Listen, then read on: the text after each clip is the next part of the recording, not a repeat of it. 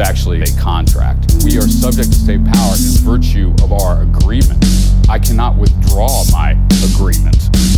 The legitimacy of the state does not rest on the consent of the governed. If it did, there would be no legitimate state. Do not consent to be ruled by the United States government, but I'm not in a position where I can withdraw, where I can be immune from that power in virtue of failing to consent.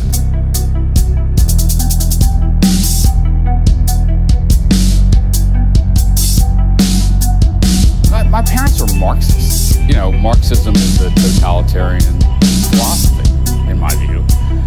Freedom is the most valuable political goal. If that's the case, then I couldn't be a Marxist. I'm expecting the revolution to emerge from high schoolers inside the spectrum of contemporary American politics, left and right. Because I think both the left and the right are enthusiasts for state power.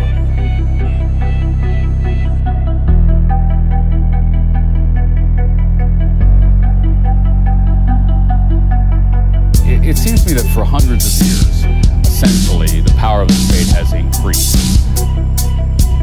And it strikes me as very likely that that will continue to be the case for the foreseeable future. And I don't see any kind of social movement that can effectively put a halt to that.